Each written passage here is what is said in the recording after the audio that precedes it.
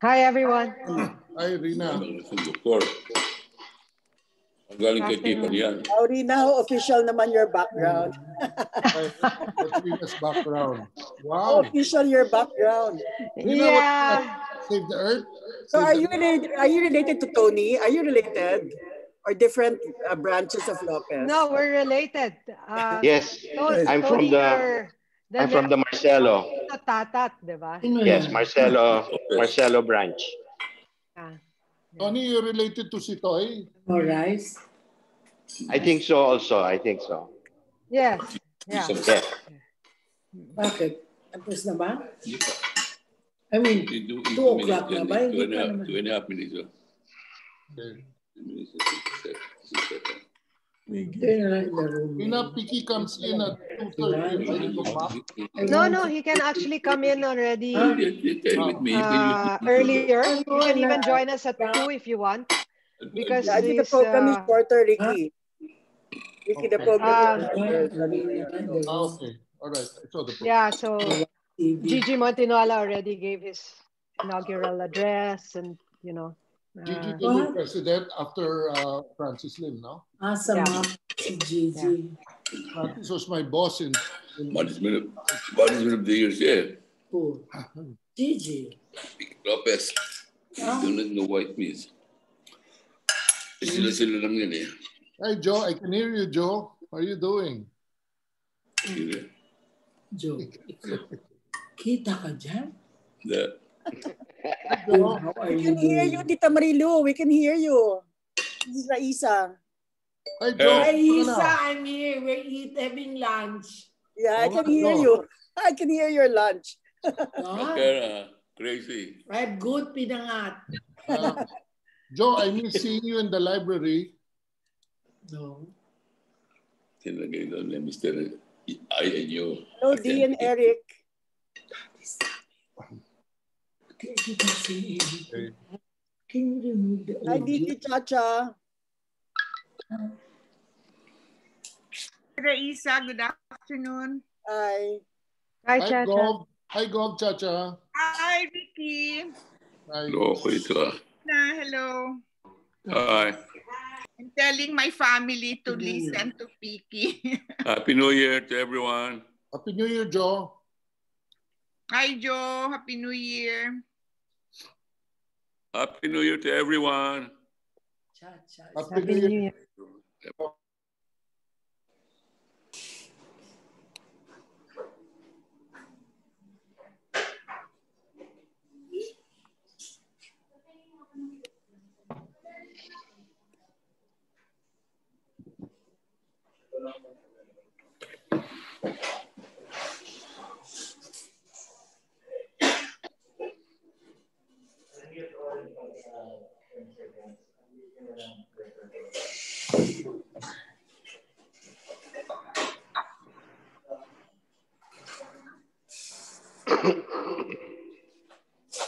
Can you comment that?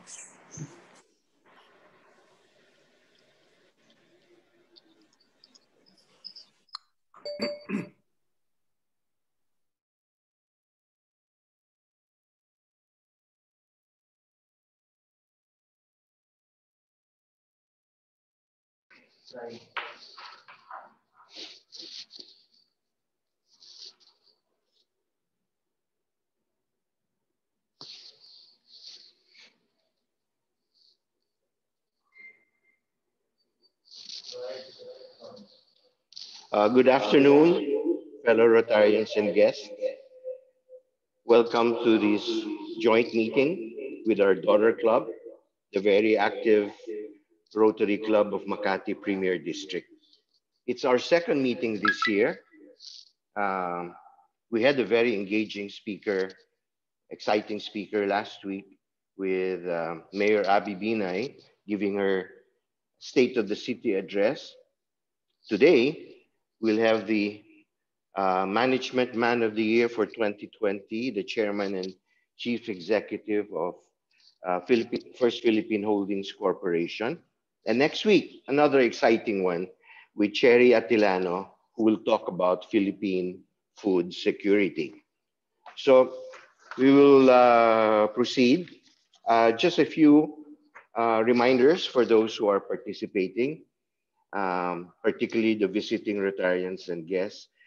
Kindly type on your comment box your name, your club number, affiliation, and who invited you to this online meeting. We will please be advised that the microphones of non-program participants will be muted to help keep the background noise to a minimum. May we also request the during the open forum after the talk of the speaker, in case you want to ask any questions, please use the raise hand button found on your screen, or simply notify us by typing on the comment box, and I will try to accommodate and read all of them for our guest speaker. Alternatively, you may want to type on your questions in the Q&A, or you may wish to raise them up yourself by raising your hand, and I will recognize you. Lastly, we'd like to request that you don't leave the Zoom meeting after the response of the two presidents, as we will be having a group photo up with our guest speaker. Okay.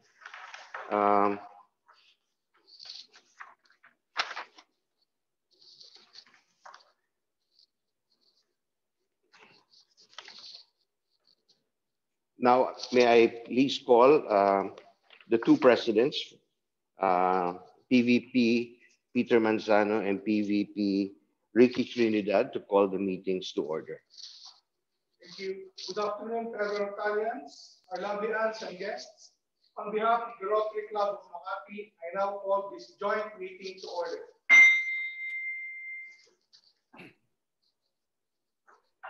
Good afternoon, everyone. In behalf of the Rotary Club of Makati Premier District, I call this joint meeting to order.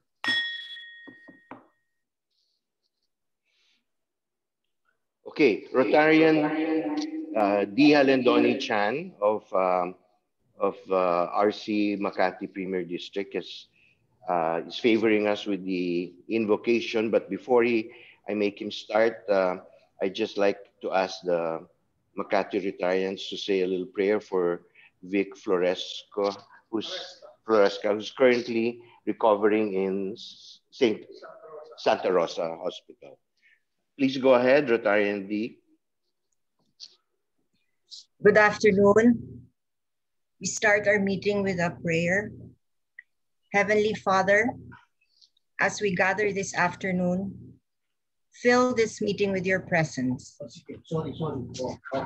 Ever grateful for having been chosen by you, we ask that you pour out your love and give life to others through the Rotary Club of Makati and the Rotary Club of Makati Premier District.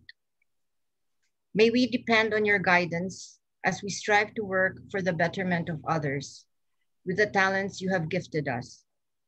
Help us to serve with enthusiasm and holy humor and a passionate love, so that we may inspire feelings of gratitude and hope and life for one another, and most especially for the recipients of our club's endeavors.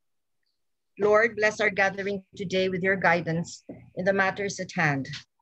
Clearly show us how to conduct this afternoon's work, and we include our personal petitions. Amen.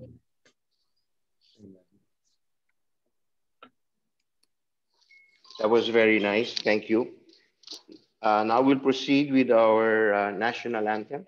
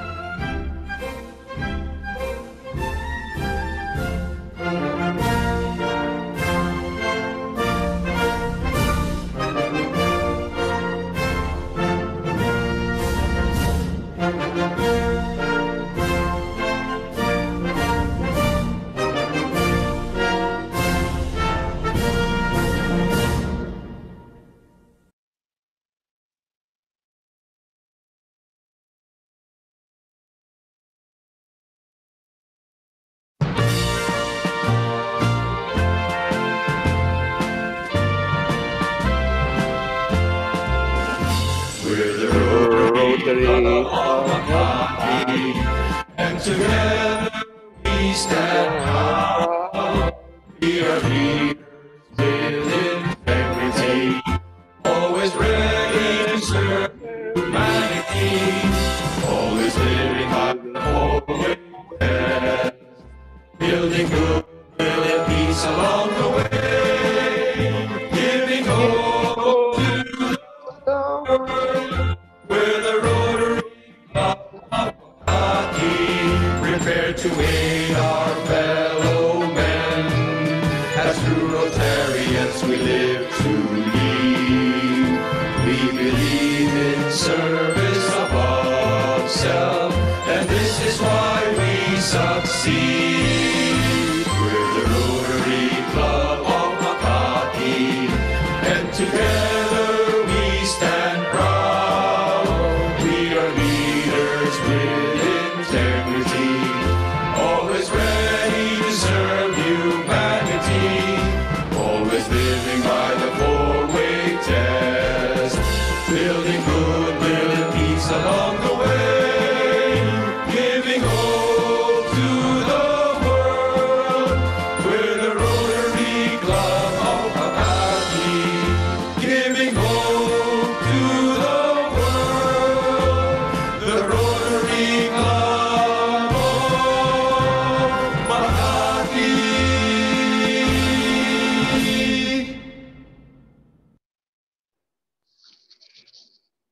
As a gentle reminder, I'd like to read the code that we all live by, the four-way test. First, is it the truth? Second, is it fair to all concerned? Third, will it build goodwill and better friendships? And fourth, will it be beneficial to all concerned?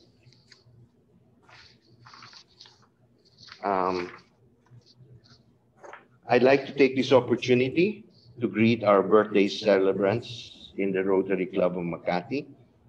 The birthdays are Wilson Tan, January 12, today. PP Felix Amparo, January 14. PP Rick Librea, January 17. And PP Fred Parungao, January 24. As for our Rotary aunts, Ali Basino, January 13, tomorrow. Menchu Tiglao, January 14. Meli Parungao, January 15.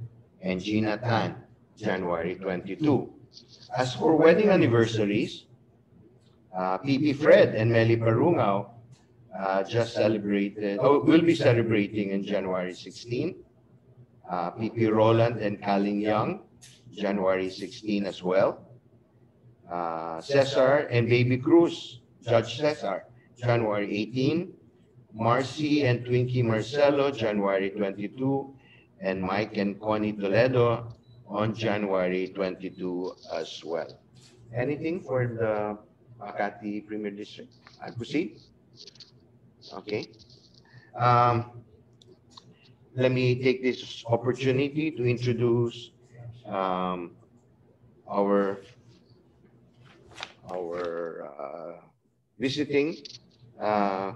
visitors for today. Attendance is 45 Rotarians and 10 aunts. Okay.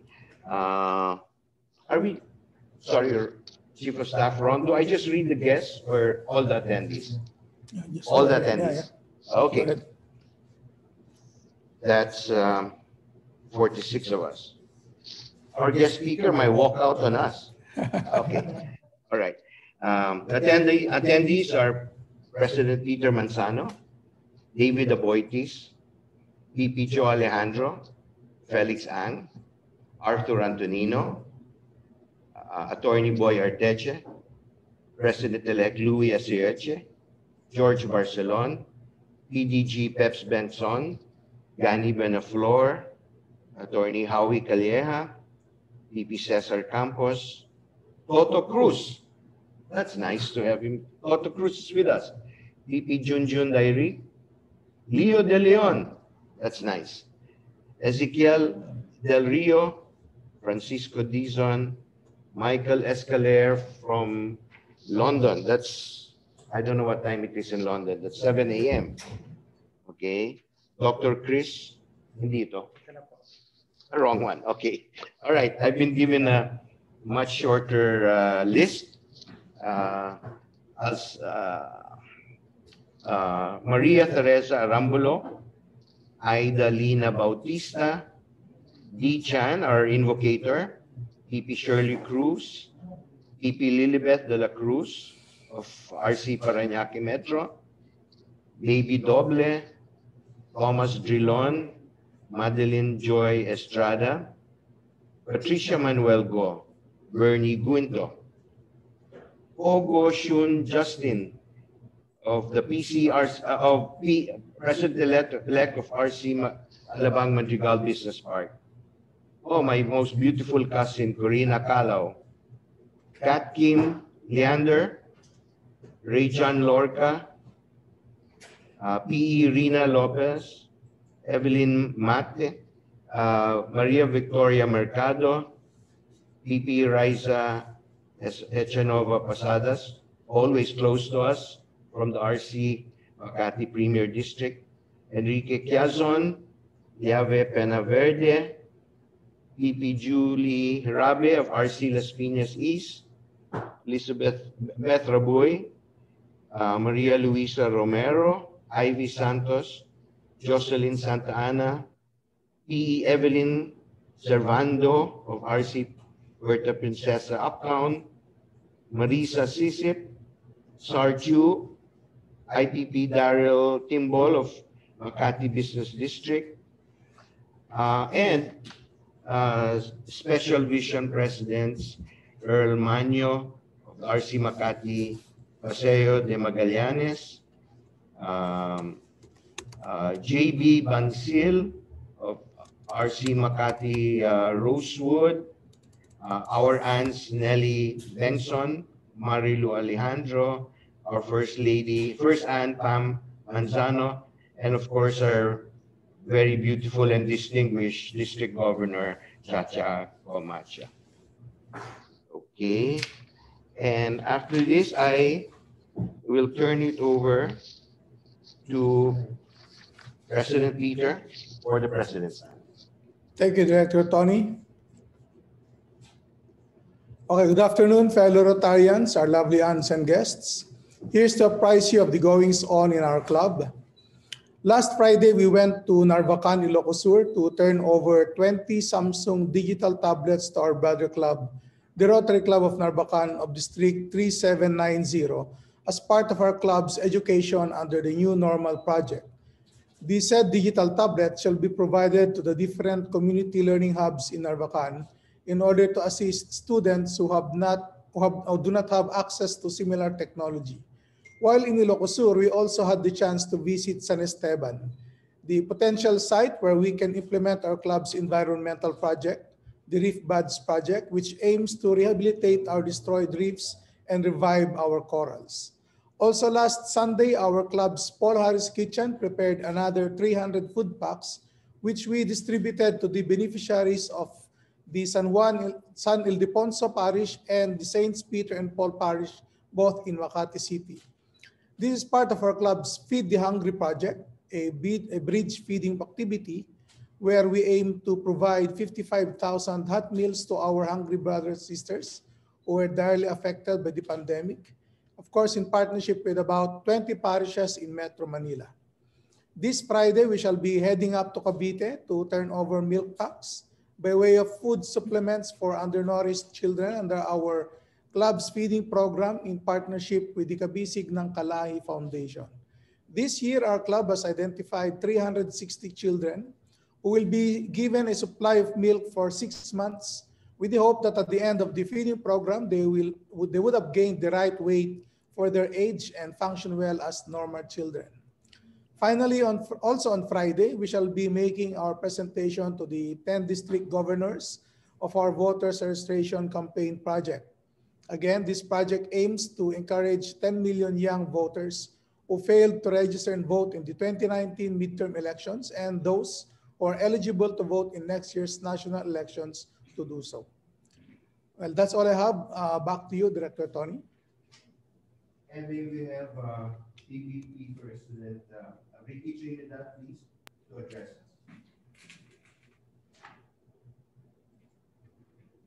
Good afternoon, everyone. 2020 was unprecedented, but I'm happy to know that Filipinos have become more conscious of the concept of shared prosperity. In the interest of time, I'll mention only some club milestones. First, 12.5 million, we raised 12.5 million to supply 200,000 PPEs and critical medical supplies to 80 hospitals. 30,000 face masks donated to tricycle drivers, jeepney drivers, and market vendors. An additional 1,000 face shields donated to wet market vendors. We raised 3 million from funds and donations in kind for service projects. We donated $33,000 to the Rotary Foundation. We had 4 global grants approved, 2 for cancer testing, 1 for education, 1 for healthcare. Total amount approximately $300,000. We gave 150 learning tablets to children in need. We also provided 50 hard drives with knowledge channel lessons given to 50 teachers to assist in teaching during distance learning. 2 mobile clinics for breast and cervical cancer testing to be donated to the Philippine Cancer Society. I can mention many, many more acts of kindness from our members. I have joy in my heart because I have witnessed the generosity of our members. Thank you very much. Back to you, Tony.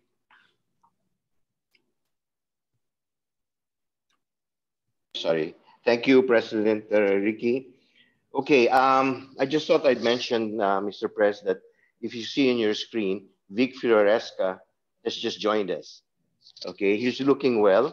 Vic, a lot of prayers have gone to you on our Viber post, and we hope you will recover soon. Now, as a disclosure requirement of our club, I'm related to the introducer and the guest speaker, and contrary to what you may think, this is not a family affair, it's a Rotary Club affair. So I will ask PE Rina Lopez now to do the introduction. Thank you. Thank you, Cousin Tony. Good afternoon, everyone. Governor Chacha, President Ricky, President Peter, Rotarians, non-Rotarians, yeah, good afternoon. I've been given the pleasure and the honor to introduce our guest speaker today. It is not very common for a sister to introduce her brother as speaker. But I agreed to do so because, one, I felt that his message is important and urgent and needs to be heard by Rotarians, especially as our 7th area of focus, starting 2021, is supporting the environment. And secondly, because I felt that by doing so, you would know him a little better. And so I will introduce him not with his many accomplishments, as you can see with the flyer that was sent out, but with a little peek into the man that he is and his journey into being. Our guest speaker today, although the 4th in our family of 8, was a born leader. It may have something to do with his birth sign, Leo, or his good looks. Whatever it was, even if I was a year older than him chronologically, he always sort of led our adventures. Some of you here were witness to that growing up together with us. Being close in age, we would confide in each other our joys and fears.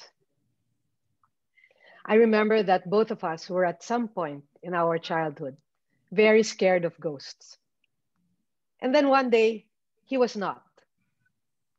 And I asked him why, what happened, and how did he get over his fear. He said he questioned his fear and read books on it and understood them and learned not to fear them anymore. That was the kind of person he was and is, always reading and learning, wanting to know and understand more. We were both varsity athletes in high school. I, a basketball player, and he, a swimmer. Both underdogs because of our height. This did not deter us. We never saw it as a handicap, just a slight glitch. He trained hard and smart and outswam many taller swimmers, winning gold medals upon gold medals for his alma mater, LaSalle Green Hills. He was also always the bravest one among us, doing more than all of us combined: windsurfing, sailing, diving, motorbiking trails, and many more. Growing up, our parents brought us to the great outdoors, going to our farm in Novaliches, now called San Jose del Monte, every weekend, then building a beach house where we would go every weekend, and later hiking mountains. This love for the outdoors and the water would be the foundation of many adventures, passions, and advocacies in our lives, and was expressed when he established the Oscar M. Lopez Center for Climate Change Adaptation and Disaster Risk Management Foundation, Sikat Solar Challenge Foundation, BENHI, and many other projects on the environment. Oh, and did I mention music? His love for music and singing also led him to establish Ang Mission, that uplifts the lives of less privileged Filipino youth through music and the formation of the Orchestra of the Filipino Youth. As he journeyed through life, he took all this and many other experiences and leadership qualities, honed them, and was rightfully passed the torch by my dad 10 years ago. He has since taken First Philippine Holdings group of companies to greater heights, multiplying its profits many times over and ensuring that business is not just about profits, but about people and the planet as well. We are humbled and yet proud of his recent recognition as a Management Man of the Year 2020 by the Management Association of the Philippines. Exactly 20 years after our father, Oscar Lopez, was awarded the same recognition. The distinguished award was bestowed upon him in recognition for passionately pushing for our country's transition to a low-carbon economy, to proactively address the irreparable damage of climate change, for his leadership role in the substantial contributions of the Lopez Group to national development, and lately, especially for our contribution to addressing the pandemic, and for setting an example for Filipino managers through a track record of integrity, entrepreneurial excellence, professional competence, and great leadership. To help us all reimagine business for the turbulent years and decades ahead, please welcome the Chairman and CEO of the First Philippine Holdings Group of Companies and Lopez Holdings Corporation, my brother, Federico Lopez. Vicky?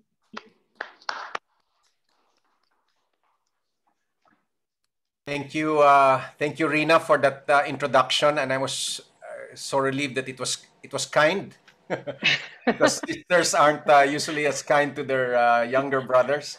But thank you, Rina, for that, and thank you, my cousin Tony, for also for that. No, but I'd like also to District Governor Chacha Camacho.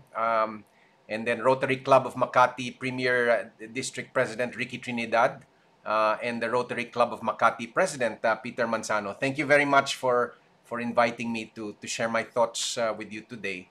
And I see so many familiar names and faces. I wish this were actually live and that we'd be, because there's so many of you that, probably we were together since childhood, but I haven't seen you in decades, no? So I'm so glad to be here with you this afternoon. No? But anyway, the year we've just been through was really one hell of an opening act to the decade of the 2020s. And these last 12 months, it made what was unthinkable tangible and real. No? So we now live in a world that's not merely complicated, but it's tightly interrelated and complex. Complex is the word. We used to use the word before, complicated. It doesn't do justice anymore. And complex, I think, is probably a more suitable term. No? Now, to use the words of the mathematician and meteorologist Edward Lorenz, no? In the 1960s, who asks, does the flap of a butterfly's wings in Brazil set off a tornado in Texas? Now, the COVID-19 pandemic has driven this into our psyches mercilessly.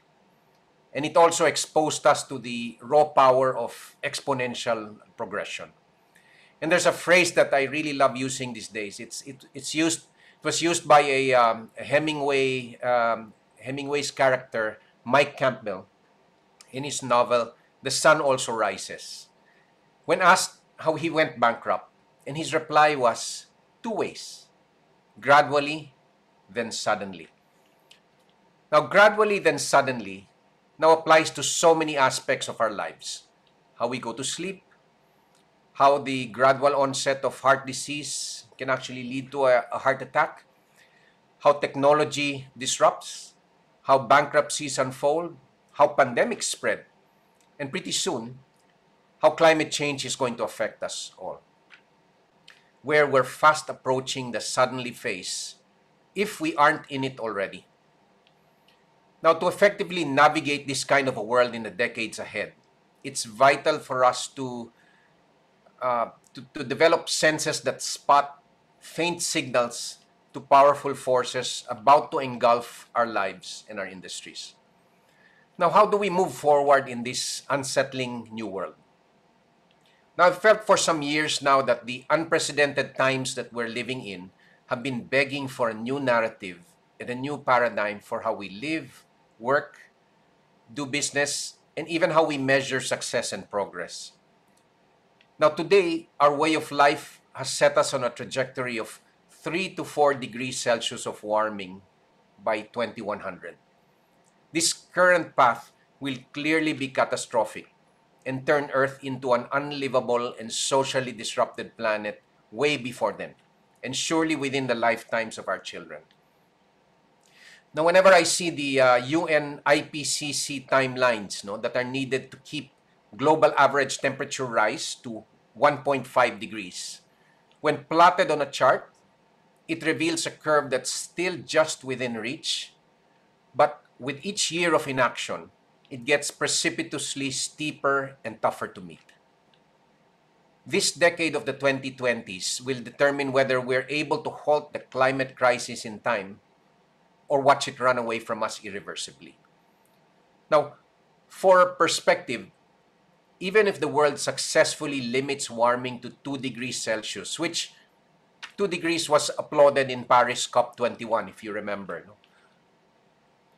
At 2 degrees Celsius of warming, all the world's coral reefs go extinct. And at 1.5 degrees Celsius, which is the best that we can hope for now, only 30% of those reefs survive. Today, we're roughly at about 1.1 degrees Celsius of warming. Now, there's another UN report that was released in 2019 and authored by 145 experts from over 50 countries. And it concluded that nature is declining globally at rates unprecedented in human history. And ecosystems are collapsing, and biodiversity is disappearing. And as much as 1 million species are threatened with extinction, and some just within a few decades. Now, last year wasn't encouraging in relation to the climate. 2020 tied 2016 as the 2 warmest years in recorded history. And we saw record high temperatures in both the Antarctic and the Arctic, which both hold not only huge stores of ice, but also tremendous amounts of methane in their permafrost layers. Now, just for perspective, the Greenland ice sheet in the Arctic has about 7.3 meters worth of sea level rise in them. Antarctica, which is called the world's ice locker, has about 58 meters worth of potential sea level rise built in them. Just for perspective, if you have less than a 3-meter rise, so it's only a fraction of what's there up there. No? The city of Manila is underwater. Now, methane, of course, because we're talking about the permafrost layers, no, but methane, as you may know, is about 84 times more potent than carbon dioxide as a greenhouse gas over a shorter period, though, over a 20-year period. But if the big melt of permafrost results in these stores of methane being vented into the atmosphere, we would have unleashed a powerful feedback loop that's equivalent to the emissions of another China today. The difference will be that no amount of climate negotiations can hold that back anymore. Now, if you don't mind a sleepless and terrifying night, you may want to look up the National Geographic cover story for September 2019, which articulates in full color what's actually happening up there in the Arctic. It's not a very pretty story. Now, the UN IPCC last October 2018 was clamoring for us to cut CO2 emissions in half by 2030 and take it all the way down to net zero by 2050 if we want to limit the global warming to 1.5 degrees Celsius by 2100. Now, that's roughly a 6 to 7% annual reduction in carbon emissions from now until 2050. Now, just for perspective, a lot of the travel and transport reductions and the economic slowdown from COVID-19, it actually reduced carbon emissions by 7% last year, in 2020. So when you look at that, in other words, we need a COVID scale crisis every year till 2050 just to keep the planet livable. Just to keep the planet livable. Now today, at just 1 or 1.1 degrees Celsius of warming, we can already see the geologic scale changes happening to our planet's environment everywhere. Now, I'm sure you remember the Australian and Californian wildfires. These have become almost yearly events already, to the point where I think Australians, when there was a survey that was taken, they actually fear the onset of summer because of this. And to fear the onset of summer when it's something that we always looked forward to before. And of course, I'm sure you remember the drought that reduced the mighty Victoria Falls. This is called the Victoria Falls is called the thundering mist because you can see like a mist rising miles and miles away. But it reduced that mighty Victoria Falls and the Zambezi River to a mere trickle in 2019. Then, in the short span of a few weeks last October and November, millions, of course you still remember this, millions of Filipinos were subsequentially pummeled and thrashed by Rolly, the world's most powerful typhoon last year, and Ulysses, one that surpassed Typhoon Ondoy's wrath in 2009. The destructive power of these formerly 100-year events has no doubt been intensified by the accelerating climate crisis. And they now hit us with greater frequency and regularity. The news images that swept our screens barely 2 months ago painfully called up two thoughts that were always simmering at the top of my mind. The first was what I heard Al Gore say in 2016 here in Manila, where he warned that all our infrastructure was built for a world that's now changed. The second was a quote from Thomas Friedman of the New York Times, who alerts us that with climate change, there will be no such thing as herd immunity, just a relentless pounding of the herd. Now, how long can even the strongest, most resilient communities withstand this relentless and repeated pounding year after year if they can lose everything that they have at least 20 times a year, which is the number of typhoons that we have? And I guess you ask that question, no? Is this the kind of world that closes or widens the gaps between rich and poor? And do we just sit around and wait for prayerful resilience of the vulnerable to turn into anger and then solidify into hate? Now, our way of life and patterns of production and mass consumption now use up 1.75 Earths annually. That's 75% more than the Earth can replenish each year. Now, US lifestyles account for 5 Earths yearly, which many others on the planet aspire to attain.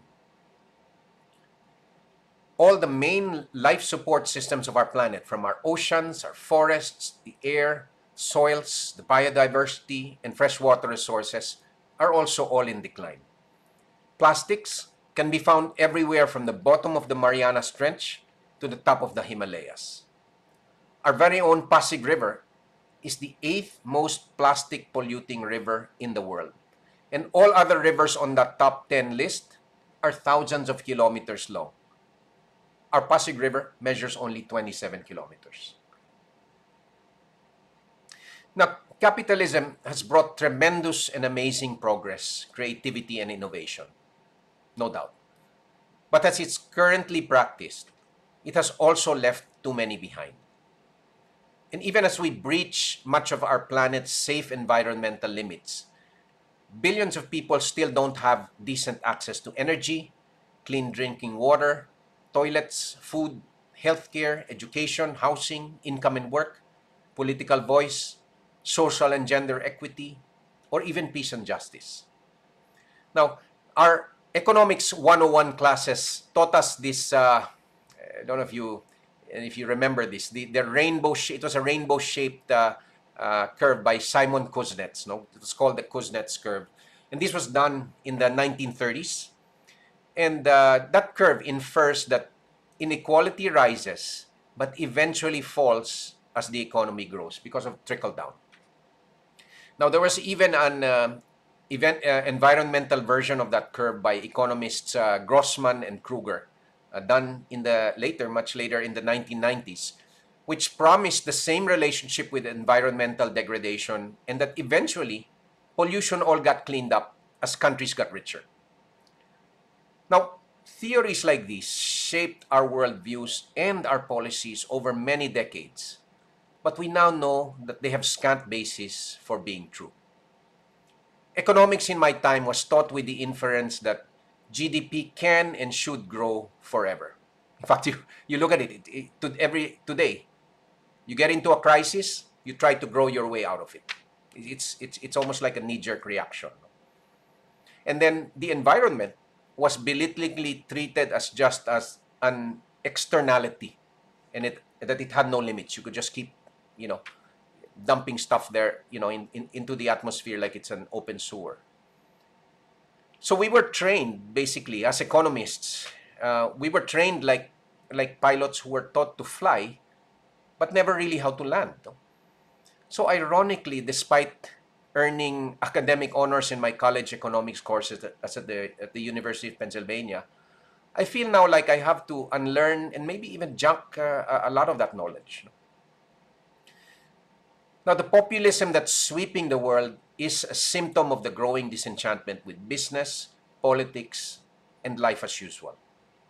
In today's world, it's a disenchantment that's moving at a turbocharged warp speed through the power of social media, whether it's weaponized or otherwise. The natural social and political forces being unleashed in the coming decade will likely make it the most challenging and most disruptive that business has ever seen. The COVID-19 pandemic is just a mere fire drill for what's coming, and it demonstrates the scale at which things need to change. So we're living in a time that calls for great paradigm shifts. And businesses that seek to thrive in this era must be able to reimagine and redesign themselves for this new world. Now, in this kind of a world, corporate sustainability that seeks to simply tick the box or do less harm is no longer good enough. Sustaining our trajectory today will result in disasters that are not only greater in scale, but also more unjust towards those without the capacity to cope with the devastating changes that are already here and continue to escalate.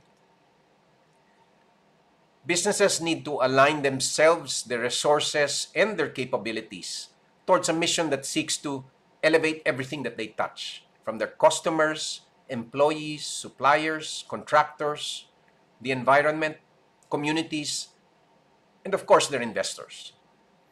And CSR or philanthropy may ease our consciences, but the sad fact is they may never scale up enough to heal our hurting world in time.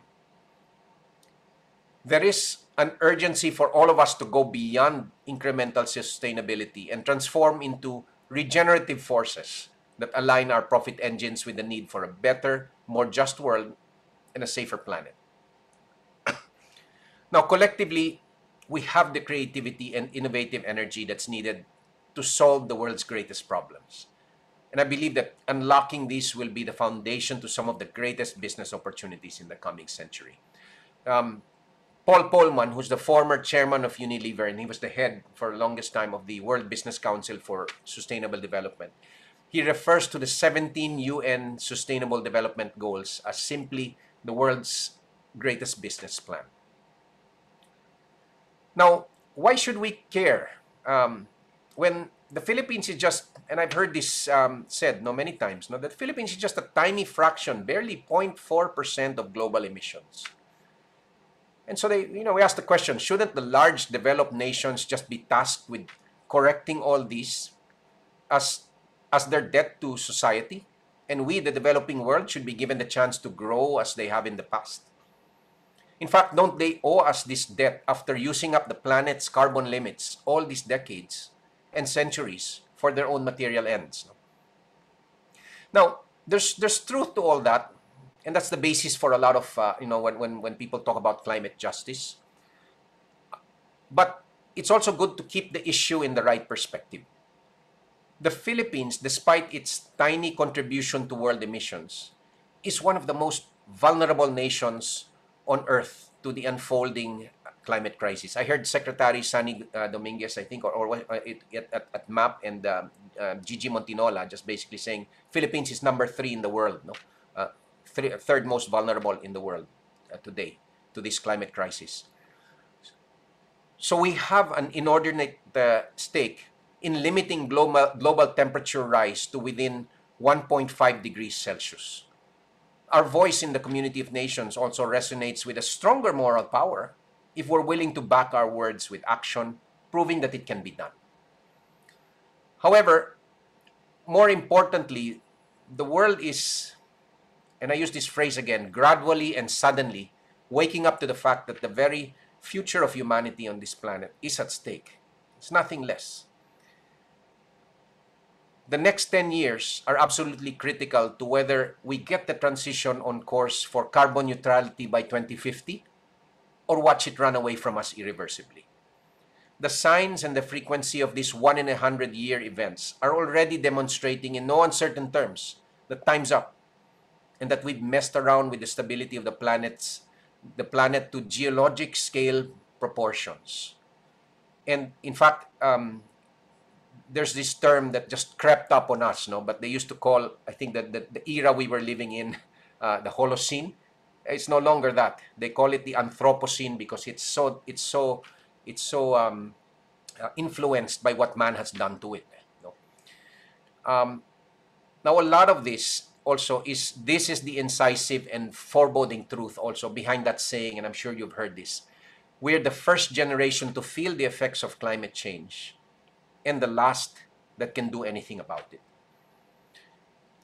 Now, as this reality mainstreams, and it's mainstreaming very fast, the world will also recognize that we have a remaining carbon budget that halts warming to less than 1.5 degrees Celsius.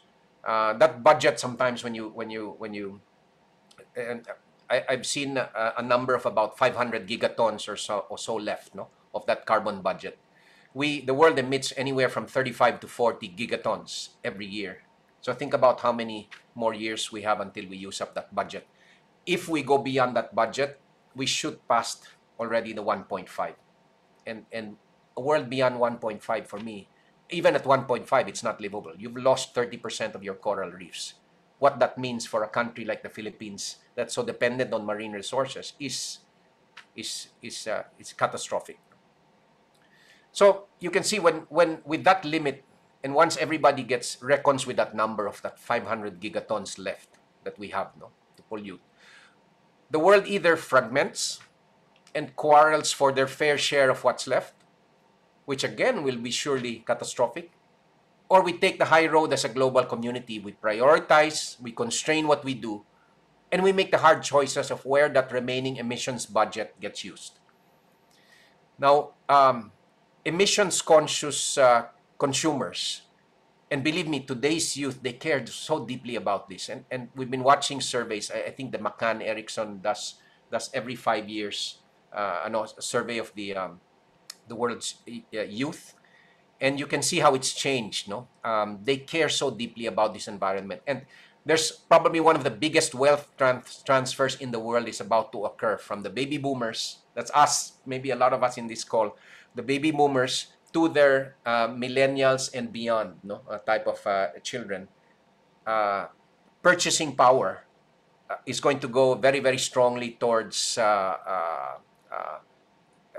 low carbon type of products, and you can feel it. It's very strong with them. No? Now, carbon taxes also is the other thing. No, carbon taxes, and then also detailed accounting of the carbon going into products and services. Also, I'm sure that will become common at some point. The EU is already talking about carbon tariffs that are levied on every product entering their borders. So things like that, and they're very possible, especially with technology like blockchain, to be able to track and exactly figure out how much carbon there is in every product. Now, as the world comes to grips with this reality, we will see paradigms shifting drastically.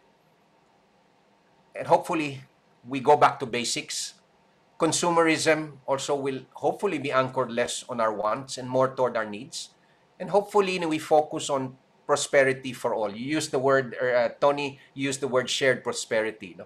I think it's such an apt term these days.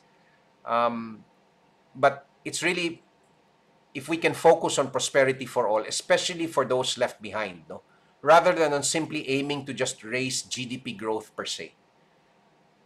Because as we've seen, again, it doesn't trickle down. Then very importantly, we also begin to reimagine and redesign our infrastructure and our way of life for a changed world. And it's decarbonized, resilient, also because of the changes that are already here and that are coming, and also more socially inclusive. Now, just to give you a little bit of what could a reimagined and redesigned world look like? Now, we could carve out a definitive path, and this is something that's close to my heart because of the energy. That's the industry that I've been involved in for the last maybe 20, 30 years now. And we could carve out a definitive path to a decarbonized electricity system in the country that charts a transition from fossil fuels like coal and natural gas today to renewables like geothermal, solar, and wind. And then even storage batteries and energy efficiency technologies. Natural gas-fired power plants that we have today, which again is maybe half of our assets, that they actually keep the lights on and complement. They actually complement the renewable energy intermittency nicely because of their flexibility and the speed. No? They're actually useful in ushering this age of pure renewables and batteries. And eventually, they could be repowered into using clean hydrogen in the coming decades as technology on hydrogen develops. No? And then so from methane, you repower all of these power plants using hydrogen which again is very clean, extremely clean. Now, of course, if you green the electricity grid, it opens up the electrification of transport too, which today is practically all from polluting gasoline and diesel. So now, can you imagine once you do that, the improvement in our not only in terms of carbon emissions, but the improvement in our urban air quality is going to be tremendous. But again, it's useless if people, try to electrify transport today, and then the electricity grid is powered by coal. It doesn't make sense, no.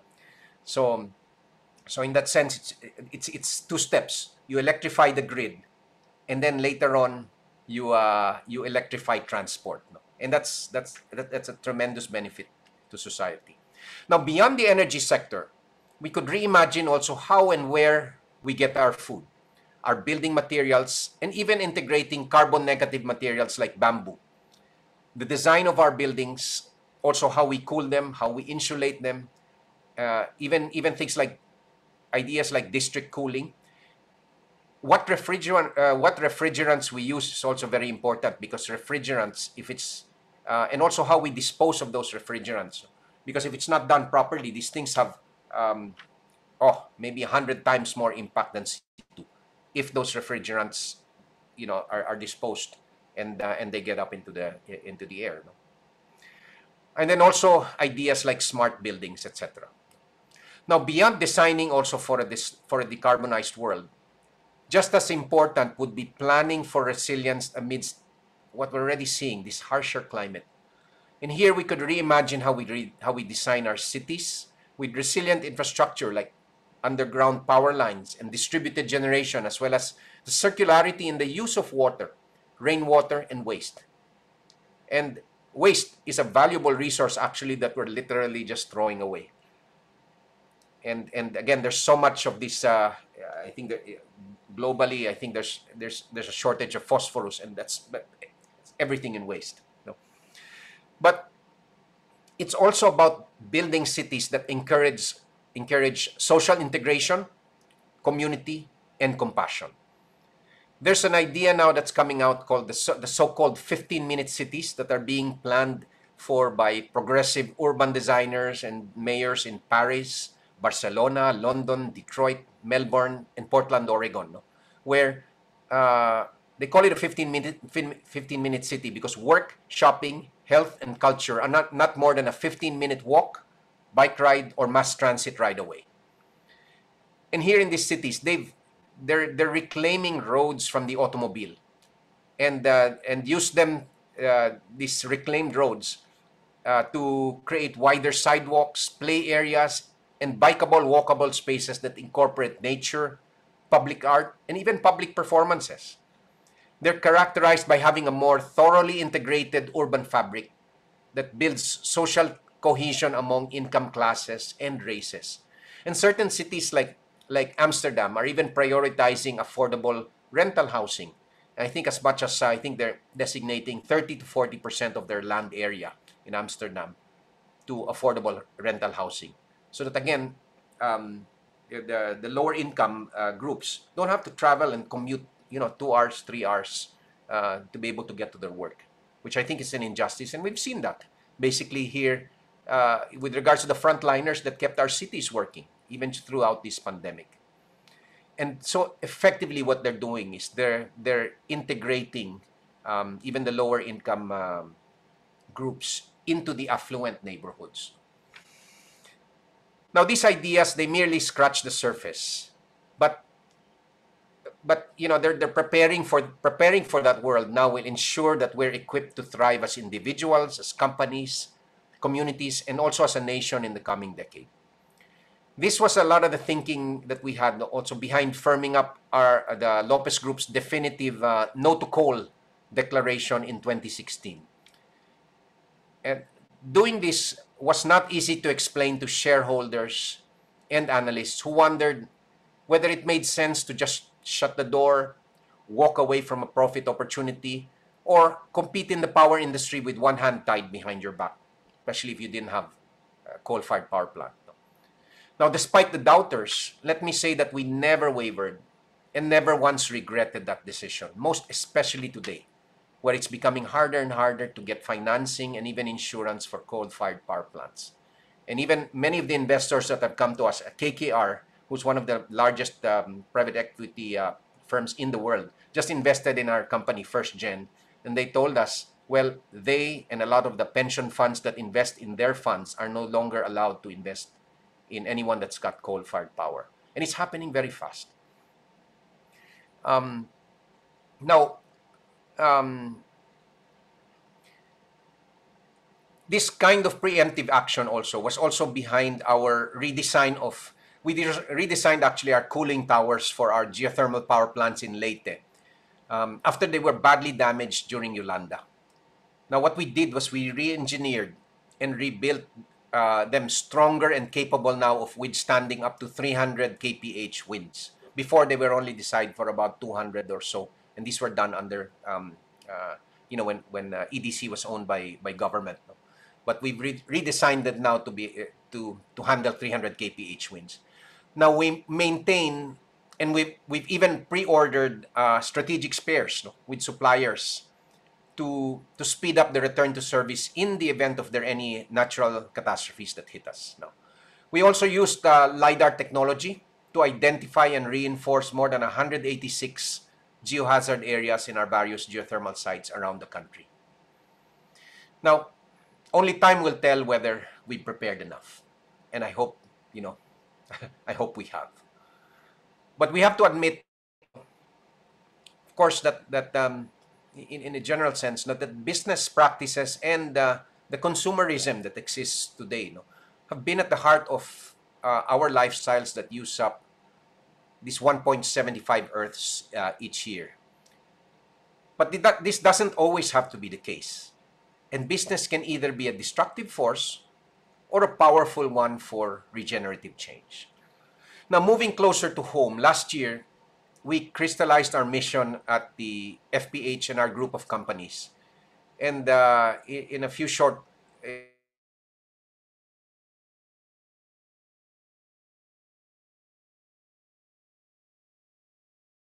high bar, and we're nothing short of humbled by it.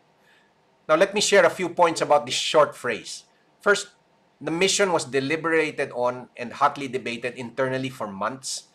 And finally, it solidified our role in the transition to a decarbonized energy system.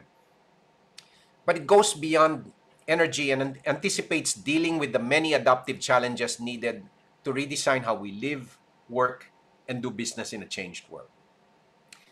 Secondly, we didn't feel that it was appropriate anymore to use the word sustainable in a world that's so badly in need of healing and renewal. So we took on the challenge of using the word regenerative instead, with all the responsibility that it carries. Now, we're not a full-on regenerative company today, and no one is yet. But we chose it deliberately to signal to our people that they have a license to adopt this new mindset as our inherent way of doing business, and that it's okay for them to bring their values to work every day. Now, being regenerative doesn't scale if it only comes from the top. It has to permeate the organization and how it does business day to day. And thirdly, the word we used very deliberately was the word collaborative, as we believe we cannot do this alone. And and that includes, and I keep stressing this, our PR and our CSR professionals. They all have to stop seeing this as a competitive beauty contest. And I keep stressing to our people that if we find ourselves ahead and alone at the finish line, we will have failed in our mission. This is a massive undertaking, and we know we cannot possibly succeed if we go the journey alone. Now, honestly, these thoughts make me feel small and humbled, because everything that we've been doing so far just feels like a tiny first step on a dangerous 1,000-mile journey. Now, we're all imperfect beings with imperfect abilities in an imperfect, maybe broken world. But it should never mean losing the courage to make things better. And as the songwriter and poet Leonard Cohen wrote, "Ring the bells that still can ring, forget your perfect offering, there is a crack in everything, that's how the light gets in. Now, in many ways, our journey at FPH over the last decade has been one of sensing faint signals to powerful forces about to engulf our world. It's the only way you can prevent forces that unfold gradually from overwhelming you suddenly. It's preparing for a world that reimagines the role of business beyond the mere pursuit of shareholder value and into one that realigns our profit engines with solving the world's greatest problems. However, let me say that preparing for paradigm shifts of this scale, magnitude, and within such a short time frame can never be easy, especially in the stage before any noticeable momentum. But keep in mind the transformation of a common caterpillar into something so functionally different and radically beautiful as a butterfly. Every caterpillar harbors dormant imaginal cells, each waiting with the potential to transform into something else. And as cells morph, the immune system of the caterpillar attacks them as if they're outsiders or enemies. But as the transformation persists and the number of imaginal cells multiply beyond the critical tipping point, the body stops fighting them. It changes over, and it begins the process of nourishing those same cells instead. An unformed embryonic wing may start out with just 50 cells, but grow to as much as 50,000 when fully formed. The anguished and labored metamorphosis of a butterfly that can take to the sky in flight, it only begins the moment it's willing to give up being a caterpillar.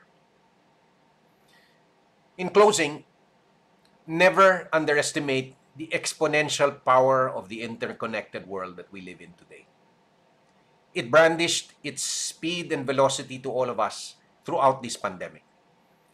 But this also suggests that a single butterfly flapping its wings in one small corner of the world can unleash tornadoes of regenerative change that reverberate throughout the planet. So make it start with each of us. Thank you.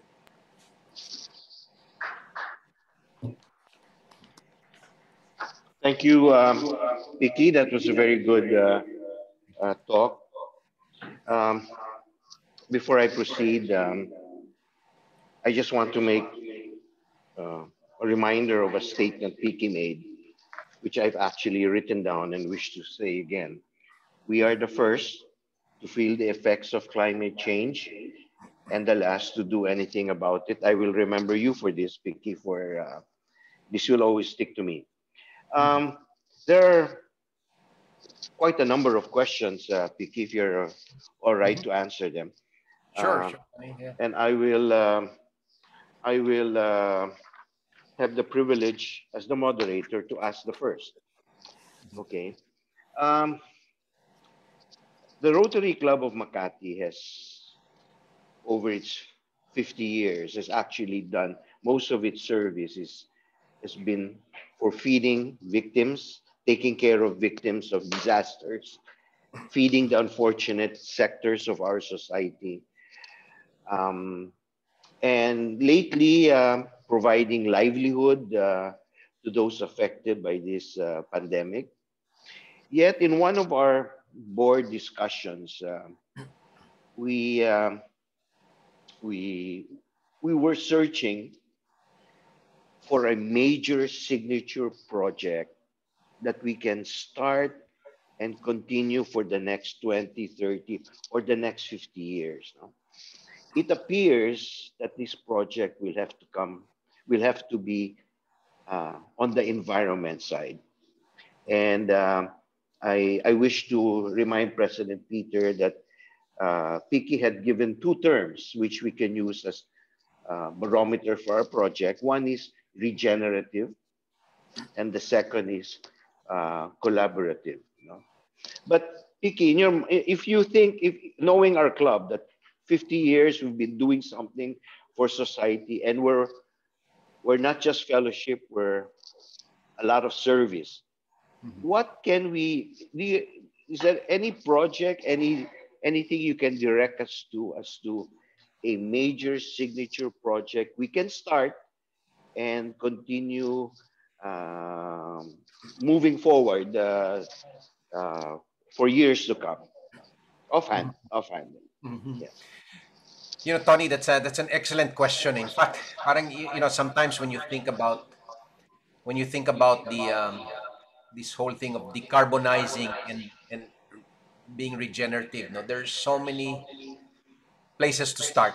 In fact, I have an excellent it's an excellent resource that's almost become like a Bible for a lot of us. No,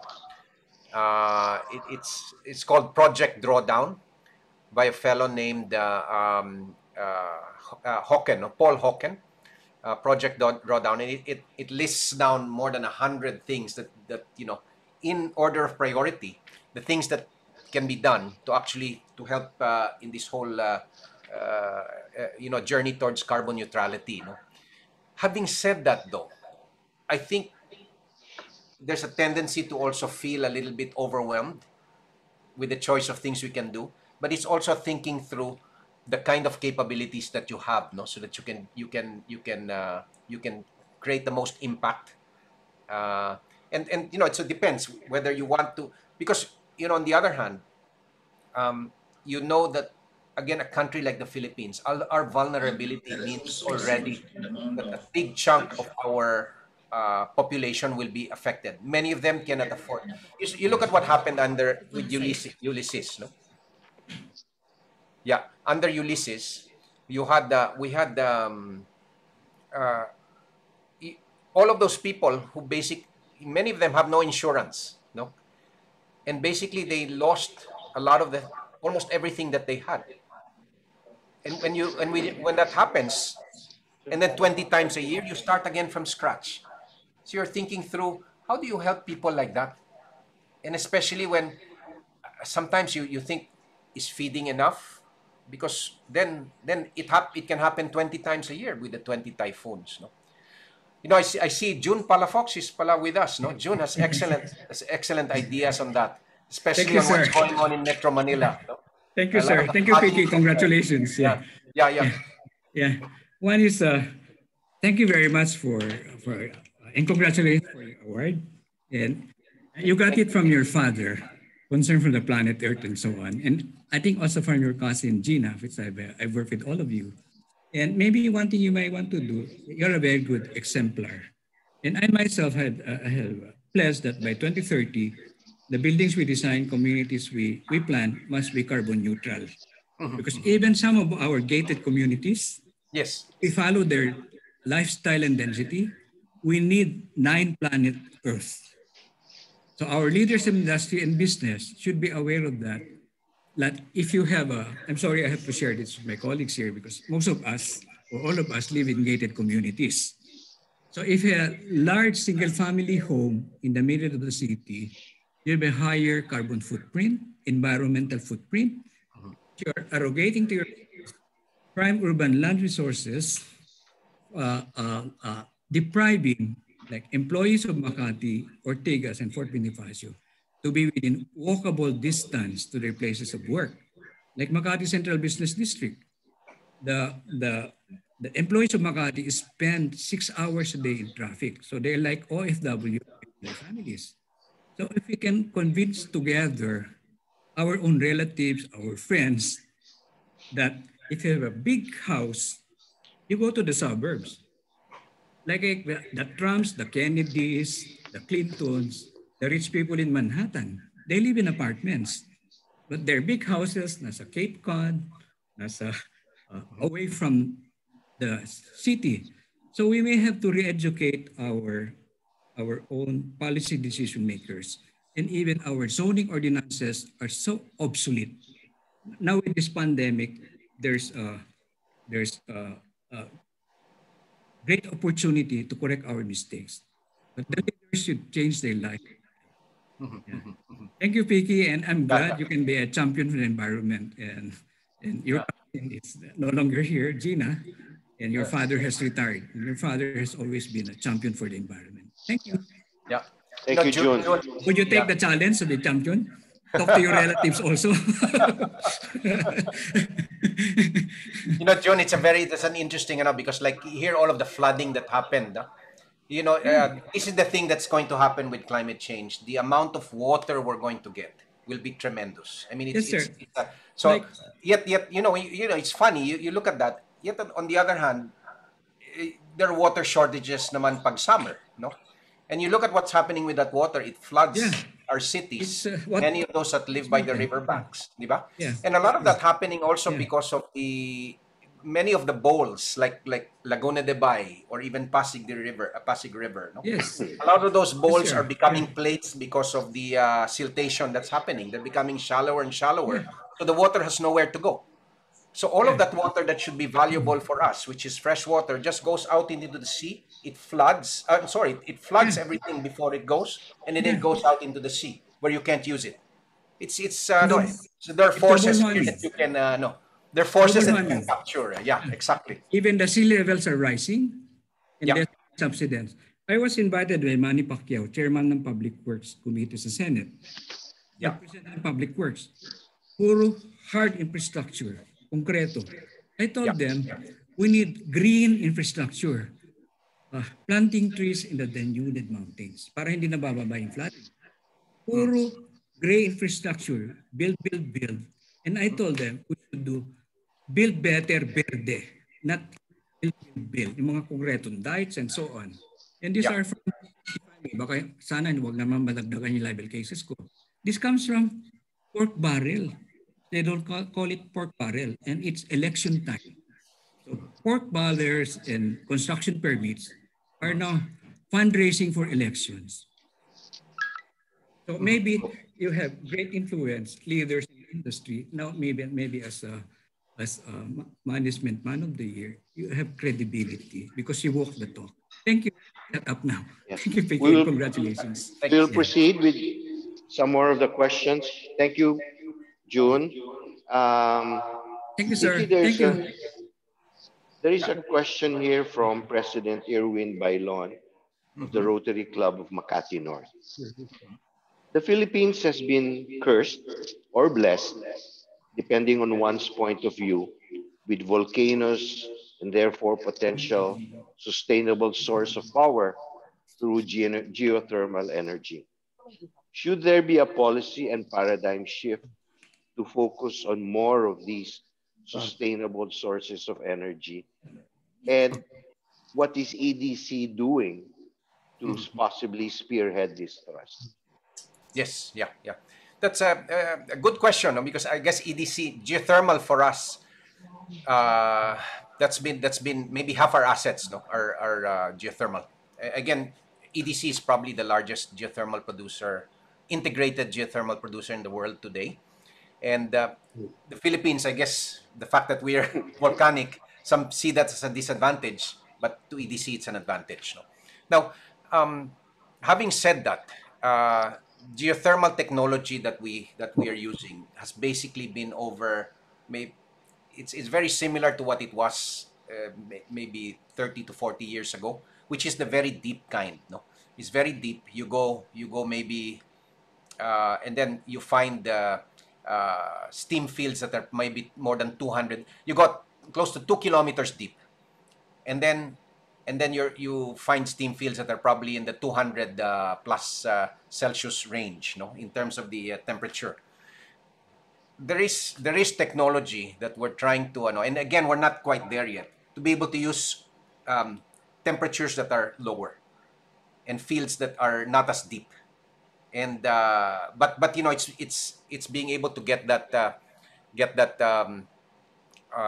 to be a little bit more, how would you say, economic, because the drilling part of it is what's expensive. Drilling geothermal is a bit like it's not like you can just drill anywhere in the world or anywhere and then you'll get a resource. There's certain conditions that have to converge, and that's the part that's the most that's the most difficult. So it's like oil.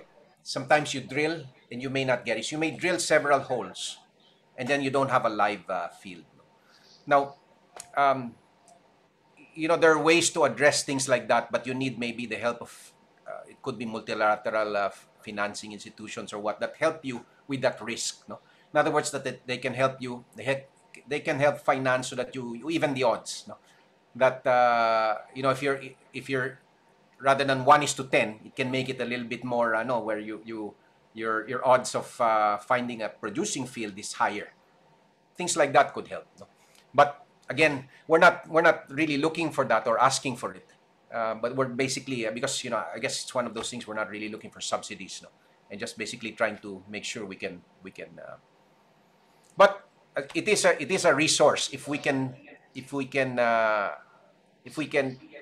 tap it, and even tap this shallow type of geothermal technology moving forward.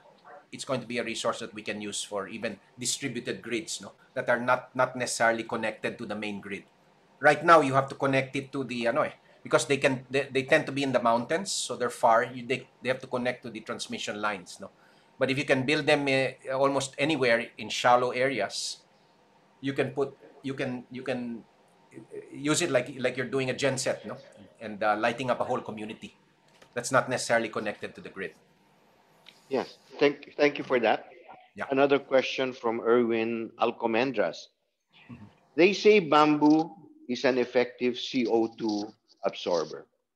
What is your take on propagating bamboo here in the Philippines to mitigate problems of climate change? Bamboo is an excellent, from on a pound for pound basis, it's almost like steel and the carbon, no? The thing is, it's a matter of using it properly, no? It's in terms of strength versus weight, it's very, very efficient. And you think about it, no? As it's growing, it's actually sequestering carbon. Steel naman or these carbon rods.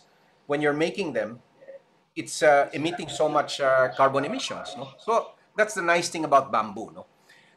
Yet, I think from a technology standpoint, it's probably not been tapped as well, and it can be. I'm not the expert on bamboo. I know there are many good experts here in the country that they're just so passionate about it. There's even a fellow that I've met and talked with who makes bikes, no, mountain bikes out of bamboo.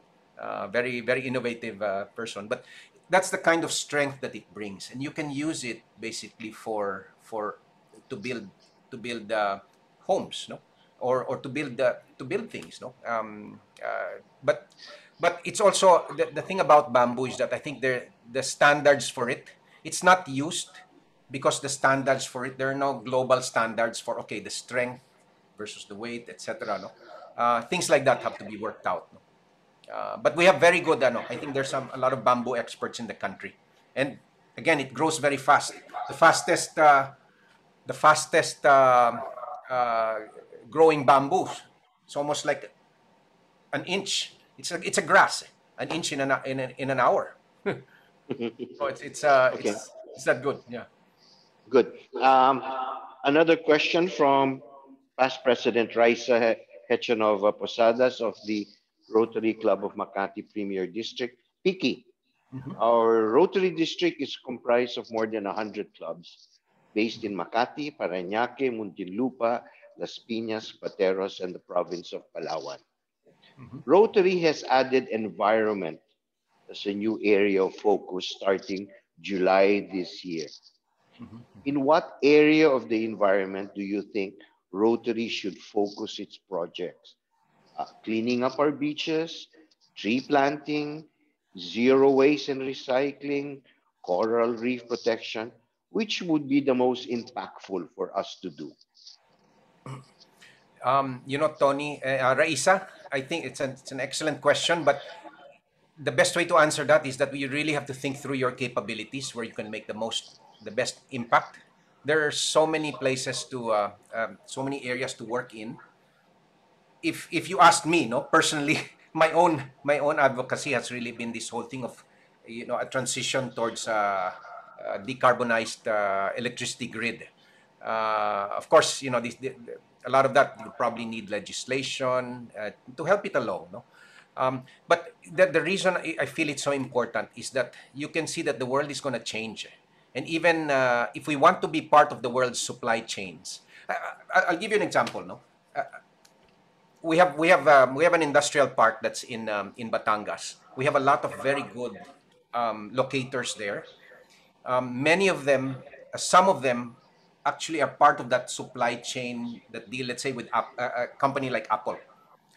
And Apple has started going already down. You know, they've already gone zero carbon already on all of their stores. But then they're going beyond that. They're going now towards their supply chain. And they're now still not twisting the arms, but they're requesting the supply chain to already start going zero carbon and so you can see the reaction with many of these are big locators that are located here. They're starting to shift that already. That's happening with many major multinationals around the world. And as that happens, you can see that this will get there. You want the Philippines to be part of that major supply chain in the world. And if we're not, and if we haven't decarbonized our grid, we're going to be left behind. And it matters a lot with the youth. And that purchasing power of the youth, it's like a tsunami. It's going to take over a lot of the decisions on what they purchase. You can see it, even the employers that they choose to work with. I was giving a talk at the Asia Business Council in, I think it's Vietnam, alongside one of the chairman of one of the largest banks in Australia several years ago. And that time they didn't have a zero carbon policy yet, no. But he said we're getting there, and I go, what's pushing you to go there? He said, every time I interview the best candidates for employment, the young ones, I'm not the one asking the questions. They're the ones asking me the questions, and they ask me what my policy is towards coal-fired plants, no. And if I can't answer that with satisfaction, I couldn't. Many of them won't join me. And it's you can tell that it's like a landslide that's about to hit and if we're not ready as a country, because if you put in coal-fired power plants, that stays there for 30 to 40 years, no? Diba? Because that's the life of those plants. Sayang naman eh. And not only that, it's becoming harder and harder to finance. These things will become stranded assets. And if there's anybody here with the banks, I think the banks should probably be more how would you attuned to that, no? When an asset gets stranded, again, the ability of collecting on those loans becomes tougher, no? And that's exactly what's happening to a lot of coal plants all over, even in Australia. Okay. Question again from Irwin Bailon. OML Center, I'm not familiar with that, was a critical ally of the Office of the President, Presidential Assistance for Rehabilitation and Recovery, OPARR, in providing science-based information for policy development by government towards economic development that is sustainable. Has the Duterte administration taken advantage of available studies and info from the OML Center? Go ahead. There'll be a follow-up question.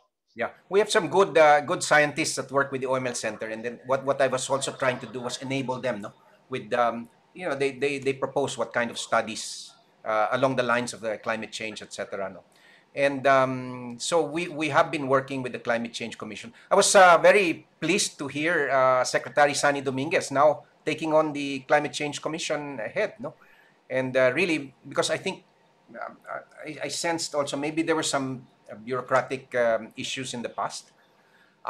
So when I heard this today, it's almost like, how can we help him? No, how can we help? Now, what's interesting, I thought I just mentioned this. The OML Center is actually working with the observatory, the Singapore Observatory. There's a sea level rise study that's being done, I think, for the whole of Southeast Asia. And we want to be able to we're going to be their partner for doing it here in the Philippines, because I think this is one of the areas that if there's any impact, aside from all the typhoons, the powerful typhoons we're seeing already today, it's sea level rise. It will impact so many aspects of our cities and our people. And everybody, we're all coastal dwellers, no? A big chunk of Philippine population. So it's going to be upon us, no? So I think it's important that we understand the impact of that, no?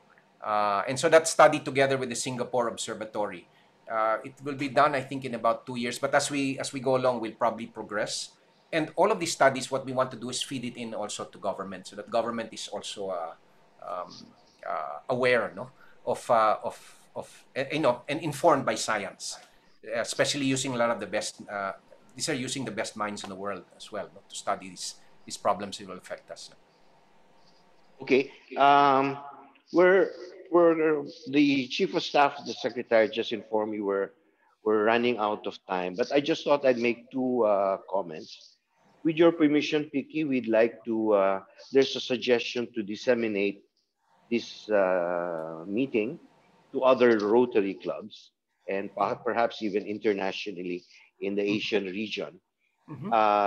The purpose being that many of these clubs may find inspiration and opportunities and use your advocacy as a means to tap the global grant of Rotary Foundation, Rotary International Foundation, and probably implement and execute projects.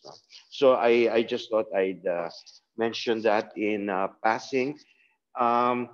Before we end, Piki, may you stay for a few more minutes because we will have a photo op of this meeting. Our guest speaker has been frozen. Is it frozen? Okay. Yeah. Okay. So we will start with the response from Perfect Vision President Ricky Trinidad. Are you there, Ricky? Yes, I am. All right. Yes, I am. Hold on a sec. Can we make sure that our guest speaker is back online?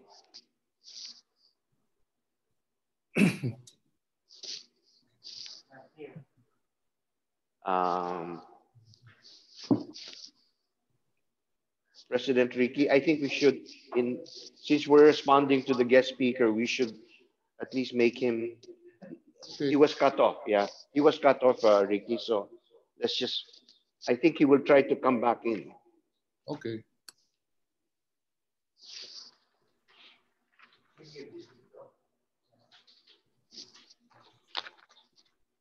Can anyone give Gina? Can you, Arena? Can you give Vicky a call to see if he's trying to loop back in?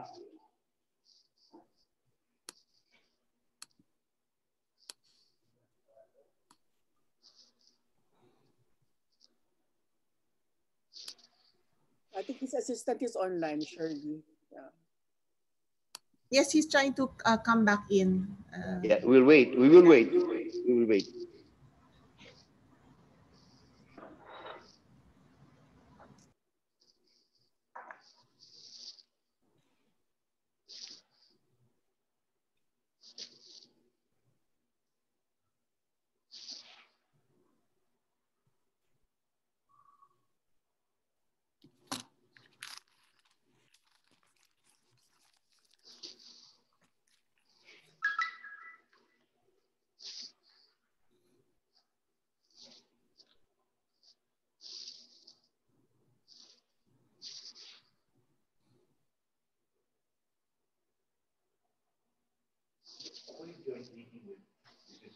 With the Premier District.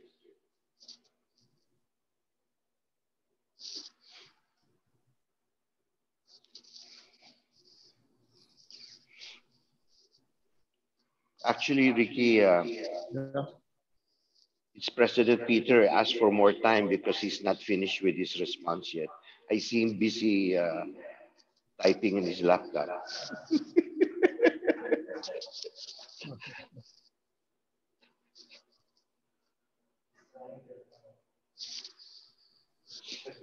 Your high energy President Peter Manzano.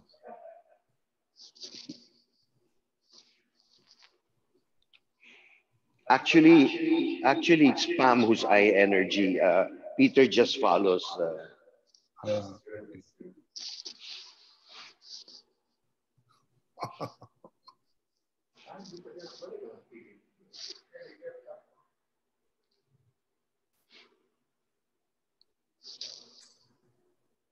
It's a good thing incoming President Biden will come back to the Paris Agreement for the environment.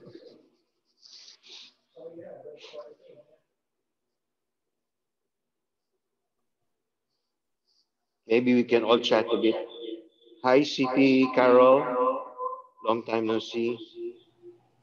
Classmate Ai. Hi.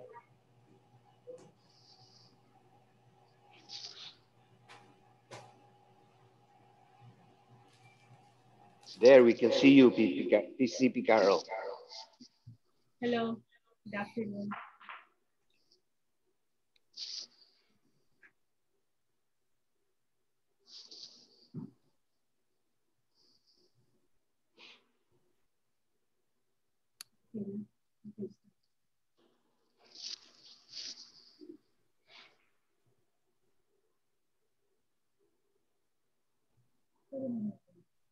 Wala pa Ron.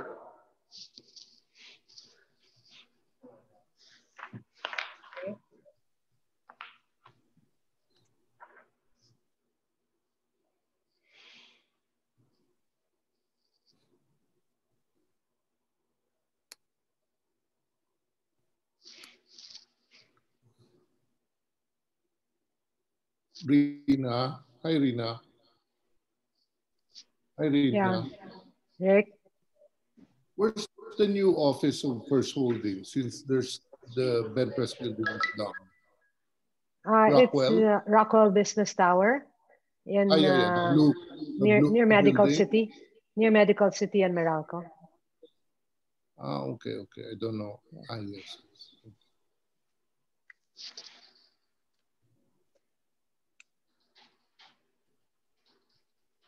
Shirley, did you get to talk to him? Yes, Miss Rina, it's his Wi-Fi connection. He can't seem to rejoin it. So he's still trying. Yeah. Sorry about that. Rina? Rick. I didn't know you were older than Piki. Kala ko you were the youngest. Yep. Everyone thinks that. You look the youngest. So you're what, mga 41 na, no? Almost. In July.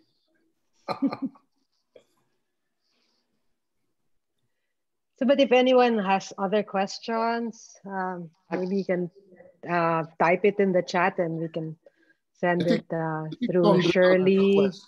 Tom Drilon has a question. I was reading it about collaboration. Is Tom there? Yeah. The chat can be saved naman, and I guess we can forward it to Piki also later. Yes, we can forward it. Right. Hey, Tom. Hey, hi everybody. There was a question about the OML Center, and the chat clarified OML stands for Oscar M. Lopez. Oscar M. Lopez, yeah. Yeah. So I think what's his name was saying we should all sell our houses in the villages and move to the suburbs. So Rina, you have to sell your house now. Good idea. Move to the suburbs. Okay. And then everybody by lives by the beach. Yeah, and then everybody will live in apartments na lang in Metro Manila. Okay. Kami green na kami, bro. Green na kami. Green? Anong klaseng green yan? Green living? Green living, yes. Green environment. Okay. Tony? Yes, George? Tony, this yes, George. Go ahead. Maybe I can add something. 2 years ago, I attended a symposium in Japan. Science, technology, series of symposium. And the issue on sustainability was discussed. Of course, that includes pollution, weather change, climate change. And one of the things that came up was really to make the world reduce its carbon footprint. There should be some sort of a carbon footprint currency. Because so that the consumer, when they buy something, they are aware that this is beneficial to the world's climate. So that has been talked about, but how to do it, the mechanics of it may be quite complicated. But you're talking about the carbon footprint currency. And then for the individuals, if you accumulate enough of that currency, you can use it for things that only people can use with that currency. Otherwise, you cannot. Because if you think the world's population in 30 years, it's going to be almost 10 billion. And the consumptions of things, all the countries are, if you talk about development, it's about consumption. And when you have that issue on consumption, how do you tackle this problem that we're having? So there must be a end-to-end when you encourage the consumer to consume less, buy less, but in return, you get some sort of a carbon footprint currency, which can be used for specific things only for people who have that currency. So it's just a thought on the long term. I don't know what's your take on that, Piki. No, excellent idea. I caught maybe half of it, but when I was listening to George, I think you've obviously been reading a lot on these things, no? But it is possible, huh? But things like that, I think, almost like I don't know if you call it a carbon tax or whatever, no? But it's similar ideas. Yes. Where and again with a lot of the technology that's out there, like blockchain, that kind of a ledger that is very hard to tamper, diba? Yes. You can do things like that. Yeah, because it's important to get the consumer in the loop. Right, exactly. Not just the manufacturers, but get the consumer in the loop. When you think about like what you said, I mean, we're now consuming 7.5 of the planet. Yeah. What more in 30 years when the population is almost 10 billion? Yes, no, exactly. That's staggering. Okay, thank you for your input, Piggy. There is a question that just came late, but I think it's so significant. I have to ask it. If you're all right with it, Piki, one more last question. What is your take on reviving the Bataan nuclear power plant?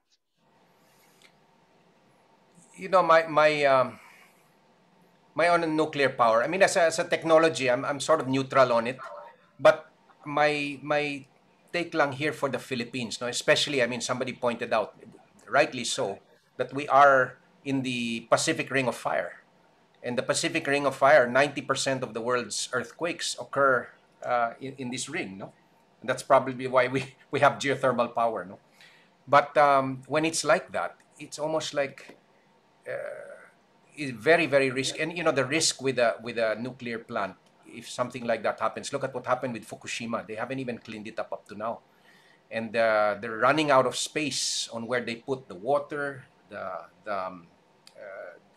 lot of the uniforms of people that are used. They all have to be buried, and it's Tokyo Electric going bankrupt. And the amount of cleanup that they've spent, I mean, it's rivaling maybe the kind of budget that we have, the national budget that we have. So that kind of a risk when something goes wrong, especially in a country that's, again, in the Pacific Ring of Fire, it's almost like I wouldn't, I wouldn't be as in favor of it. And that we can get our electricity in safer ways, no? And again, in lower carbon ways. No? Okay, thank you. So that's why I know with nuclear, no? Yeah. Thank you again, Ricky. Yeah. President Ricky, your response, please. Okay, thank you. The adoption of new technological behaviors in response to the pandemic has already reached levels that were not expected for many years. Recent data from McKinsey show that we have vaulted 5 years forward in consumer and business adoption. And I hope this will help, like what Piki mentioned earlier, decarbonize the world. I'd like to commend the Lopez Group and Chairman Piki in particular for having the foresight to move in the right direction. Allow me to quote from their own literature. Our efforts to tackle climate change have progressed over the years. It started with our call for a low-carbon economy in 2009, which progressed to the identification of climate change as one of the company's biggest risks, and lead to our subsequent commitment to not invest in coal in 2016. Thank you. for providing our people energy without carbon emission. Congratulations, Chairman Picky Lopez, Management Man of the Year 2020. Thank you. Thank you, Ricky. Thank you. Yeah. And now, President Peter Manzano, please. Thank you, Director Tony. Last November 2020, we had used Bilks and James Gifford speak before us and shared to us how impact and sustainable investing work. We are taught that it is investing with a specific objective of achieving positive social and environmental impact as well as financial return. Today, our able speaker spoke to us and told us that the year we have just been through was just the opening act to the decade of the 2020s, a decade where our way of life will have to change, and that we now live in a world that is not just complicated but entirely interrelated. Our speaker has ably cited numerous data on how our lives will undergo drastic changes in terms of not just investing opportunities, but more importantly, on how we deal with our environment. We have to be more responsible in utilizing Mother Earth's natural resources. Indeed, our human population is both growing and aging, and we consume natural resources faster than we can replenish, and the emissions that are mainly responsible for climate change just keep on increasing. And people are beginning to realize this. People are investing on environment. In fact, year 2020 was a big year for environmental, social, and governance, or ESG investing. And it is expected that this year will be a bigger year for ESG as more and more people realize that climate change is real. We're going to see a lot more of the investors shifting capital towards less carbon-intensive assets. Now more than ever is the best time to adjust our plans for the future, taking into account how our environment is added to the mix. Yes, the main threats to economic recovery are very much still in play. The resurgence of coronavirus infections and its knock-on effects like the decrease on customer demand, the supply chain disruptions, and the low workforce morale, to name a few. Yet, most of these threats are intertwined with how we have been treating our environment, especially moving forward. We need to carefully plan for our future, taking into account our responsibility to the environment, not just in terms of refocusing our investment priorities, but also in our way of life. In the words of Dr. Cindy McGovern, the CEO of Orange Leaf Consulting, we need to plan for what is, plan for what if, plan for what's next, and plan for what's new. Our esteemed speaker started his presentation by quoting Edward Lorenz, who asked, "Does the flap of a butterfly's wings in Brazil set off a tornado in Texas?" Then he closed by urging us to never underestimate the exponential power of the interconnected world we live in today. Let me also end my response by citing French biologist Louis Pasteur's advice: "Fortune favors the prepared mind." Knowing is one thing, but being prepared for the inevitable is another. Thank you, Mr. Federico Lopez, for sharing with us your time and expertise. Thank you for sharing to us your valuable insights on reimagining business for the turbulent 2020s and beyond. And on behalf of the Rotary Club of Makati, our lovely aunts, our district governor, Chacha Camacho, the other Rotarians from the different Rotary clubs in the district, especially my classmates, Perfect Vision presidents, our Rotaractors, and all the other guests in attendance, please accept our heartfelt gratitude for taking time in being with us today. Once again, thank you. And of course, as tokens of our appreciation for your time and service, we shall be giving you a copy of our 50th anniversary coffee table book, which contains our club's 50 years of community service and fellowship, together with a bottle of red wine for you to enjoy while going through the pages of our book. Thank you, and good afternoon. Thank you. We will have the picture up, followed by the adjournment. So if everybody could please turn on your video so that you can be included in the photo. Okay, 1, 2.